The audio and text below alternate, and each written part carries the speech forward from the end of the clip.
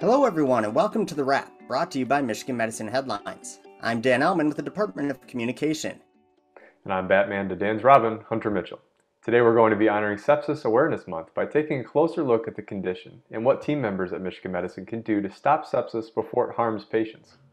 Now, before we get into that, be sure you take some time to get caught up on any episode of The Wrap you may have missed. You can find the shows on iTunes, Stitcher, Google Play, or any other podcast hosting platform. Video versions of each episode are also published on the Michigan Medicine YouTube channel and as part of the Headlines Week in Review. All right, on that note, let's bring in Jesse King and Winnie Wood, two members of the team at Michigan Medicine that is devoted to helping colleagues spot sepsis and stop sepsis as quickly as possible. Jesse and Winnie, thank you so much for joining us today. Thank you. Now, first, can you explain in broad terms what sepsis actually is and how it affects patients? Yes. So sepsis in a simple term is when it's the body's extreme response to infection. You'll have either a bacterial infection. It could also be a viral infection like COVID or influenza. And that's where it all begins. And the body decides to attack that. And you have this extreme response to it. I was going to say it's, I explain it to my medical students as it's an exaggeration of the response to infection that you get locally. So if you cut your arm and you get a little localized infection, the blood vessels locally dilate, they become leaky in order to allow the white blood cells to come in and fight the infection. So I think of sepsis or even severe sepsis septic shock as this occurring all over the body. So you're getting vasodilation all over the body, inflammatory markers, inflammatory cytokines flying around. And this leads to sort of, as Winnie said, an exaggerated response to this infection. Ultimately, this can lead to organ dysfunction and death. Wow. So Jesse, I think you kind of touched on this, but maybe if you could expand on this. Why is it so essential that sepsis is spotted as early as possible?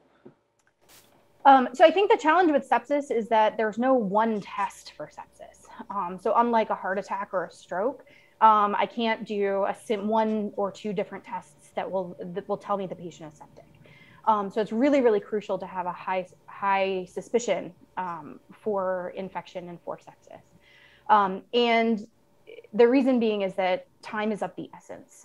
For every hour that appropriate antibiotics are delayed, that increases your mortality risk by about 8%. And so the sooner we intervene with these abnormal inflammatory cascades, the better the patient will do and the more successful we'll be in treating that patient. So intervening, what are some of those symptoms or signs that faculty and staff can look for in patients in order to intervene and make sure that, sepsis is treated as quickly as possible? Well, some of the things that we look for are altered mental status or confusion, a fast respiratory rate, or people having sometimes shortness of breath, also decreased urine output. We also look for, especially with children, all of a sudden they're very lethargic because it can affect adults and children. So everyone is at risk for sepsis. So what can team members do if they suspect sepsis in one of their patients? Well, one of the things we ask nurses to do is if they suspect sepsis, immediately notify the healthcare provider. And that's whether it's a pediatric team or an adult team, because time is of essence. Like Jesse said, we need to intervene very quickly. That could be with fluids, antibiotics. There's also labs and other tests that we run, but we want to intervene as soon as possible. Now, when I was preparing, for this interview and also for the Sepsis Awareness Month story that recently ran in Headlines, I came across some pretty shocking data about sepsis and the fact that it's the leading cause of death in U.S. hospitals. Are there any other sort of surprising facts out there? And what else do you think is important for our listeners to know about sepsis? I have a whole list of fascinating sepsis facts. So you talk about mortality in the United States. What that works out to be is someone dies of sepsis every 2 minutes. And about 80% of those are actually preventable by really recognizing and treating as soon as possible. At U of M or at Michigan Medicine, it's the most common discharge diagnosis. And it also has the highest, as a group or as a population, has the highest readmission rate. And so there's a lot of associated comorbidities and problems that patients have, even if they survive their sepsis event. So there's something known as post-sepsis syndrome, and it's estimated that somewhere between 60 and 70% of patients who survive their sepsis event have some of the symptoms of post-sepsis syndrome.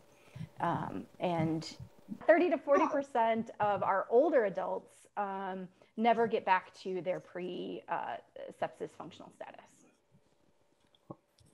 And these things, like Jesse said, that's important about our post-sepsis syndrome, things like insomnia, chronic pain, organ dysfunction, and long-term organ dysfunction are also things that are seen. And our readmission rates, those patients, especially if they ended up in the ICU and our older patients, are readmitted more frequently. So that's part of also one of the things why we want to intervene quickly, catch it early, and treat it. I was going to say the psychological aspects also can be pretty devastating. I think post-sepsis patients not only just have a shortened life expectancy in general, but they have up to 40% increased risk of suicide. Thank you so much, Jesse and Winnie, for providing this information during Sepsis Awareness Month. If you want to learn more about sepsis and what you can do to prevent it, go to mmheadlines.org. That's mmheadlines.org. All right, now Winnie's work isn't quite done yet. Winnie, you drew the short straw and will be participating in the lightning round, where we ask you 4 quick fire questions. You ready to go? I'm ready. All right, the first question is, if you could travel anywhere in the world, where would it be? Portugal. Oh, you were very quick and had that answer ready. We've already mentioned that September is Sepsis Awareness Month. Now, it's totally unrelated, but it's also Classical Music Month. What is your favorite kind of music to listen to? I actually like classical music. Do you have a favorite composer? I would say probably Beethoven. I like a lot of his. Nice. I played piano when I was younger. Awesome. Oh, nice. All right. Well, so do you have any unique hobbies that your coworkers may not know about? Well, since COVID, I've picked up putting puzzles together. So have I. It's amazing. It is. Yeah.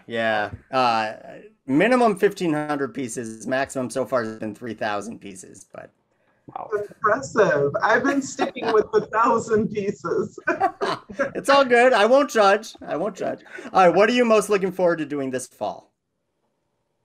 Well, probably getting together with a couple of family members. We've all been vaccinated.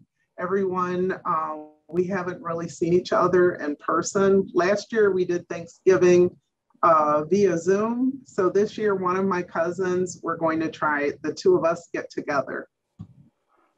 Nice. Well, that's it. Well done, Winnie. Thank you so much for being here and sharing your knowledge about sepsis. Once again, if you want to learn more about sepsis, go to mmheadlines.org. That's mmheadlines.org. And while you're there, you could check out the other featured stories from this abbreviated week, which included the story of 2 patients who have visited Michigan Medicine 35 times. The Geltners go on to share their recommendations for how you can provide an exceptional patient experience. Find that story and much more at mmheadlines.org. All right, Dan. Now, last week, of course, college football season kicked off, and the NFL follows this upcoming weekend. I know you're a big sports nut. Can you tell me, what is your favorite sport, and is there one single sporting event you've been to that stands out?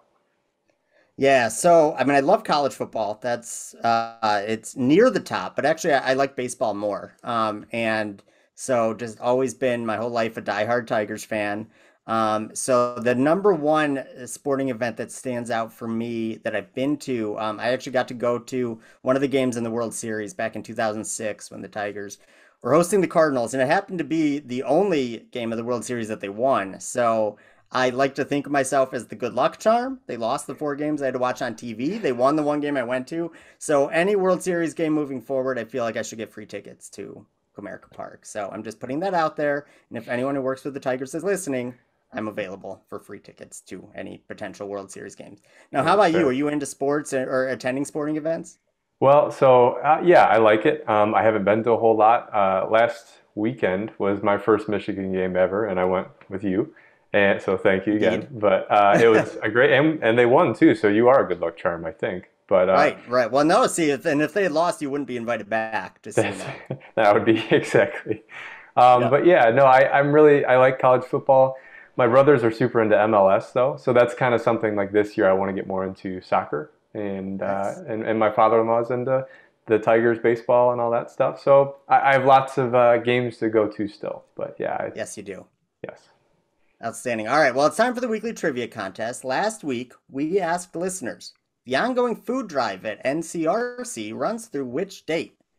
The answer is September 26th. You still have plenty of time to give some food or funds to benefit food gatherers. Brian Wu, you've done it again, sending in the correct answer. Congratulations, Brian. Now for this week's question, here's Hunter. This week's question is, how many patients develop sepsis in the U.S. each year? Once again, how many patients develop sepsis in the U.S. each year? You can find that answer in this week's headline story, and once you know it, send it to headlines@med.umich.edu for the chance to win a prize. That's all the time we have for this week. Winnie and Jesse, thank you so much for joining us, and thanks, as always, to all of our listeners and viewers for everything you do for patients, families, and each other. We'll see you next week.